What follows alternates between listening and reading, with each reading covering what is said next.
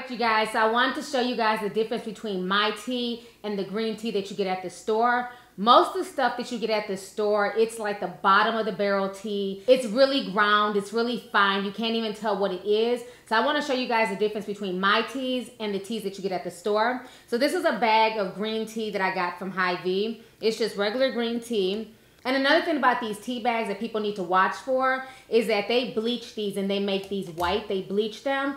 And that's almost like drinking bleach in your tea. So it's not healthy to drink from white tea bags. If you do choose to drink from tea bags, get the ones that are brown, that are natural, that don't have any dyes included. This is what I use to like boil like big things of tea when I want to make like iced tea and stuff like that. I use these type of bags.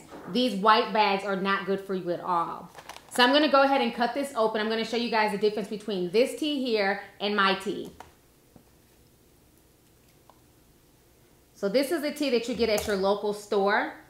And as you can see, it's just ground. You can't even tell what it is. It looks like a bunch of just crud. So I hate store-bought tea, okay? So that's how it looks.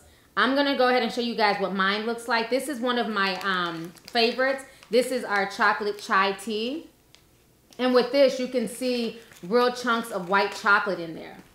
Like, it's real chocolate pieces, real chunks of white chocolate. So you can see the difference in that compared to that. I mean, it's like a whole, 5 sizes bigger. I'm going to also show you guys a sample of our lavender berry tea. You guys can see that here. There's all types of berries in there. I mean, it looks really, really good. So that's the main difference between my tea. You're going to get whole leaf teas. You can see everything that's in there. Like here, you can see the white chocolate chips. You can see the green tea leaves. Here, you can see the blueberries. You can see, the lavender flowers right here. You can see a lot of different things. Whereas this is green tea and you don't know what it is. It's just a bunch of ground up mess. So I'm going to show you how you guys can make loose leaf green tea. My favorite way to make my teas is that I use a mesh ball. And the cool thing is, usually my mesh ball is round, but I ended up finding a distributor that was able to make one heart-shaped because my name is Lovelyti. So I have these really dope heart-shaped mesh balls right here. And this is what I use to make my loose leaf tea. When you order them, you guys will get them packaged and everything like this. And then I also have one here that's like an umbrella. So you can get like different shapes, but I wanted the heart because it goes with me, it goes with my brand.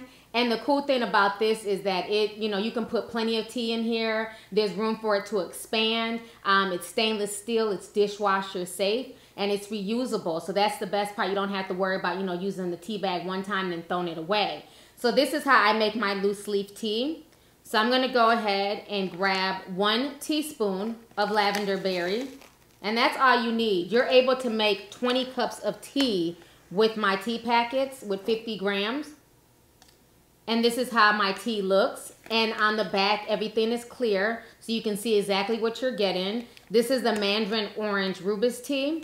So this is really good. There's orange pieces in here and everything else. So once you have the tea in the heart-shaped tea ball, you're just going to go ahead and close it up. And you're going to snap it into place. And then you're just going to put it into a cup here. And then just pour your hot water.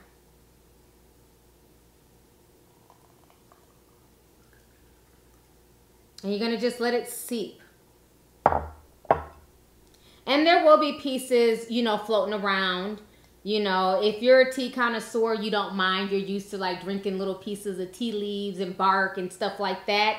But if you want a double strain, you can definitely do that. But this is the best way to drink tea at home because you're not having to deal with any of this bleach paper. You want to be as safe as possible. So that's the way I like to do it. And then when I'm ready to drink it, if it's too much floating on there, then what I'll do, I'll double strain. I'm going to show you guys how to do that right now. It's been steeped. It's been about 3 minutes. You can see how dark the tea is.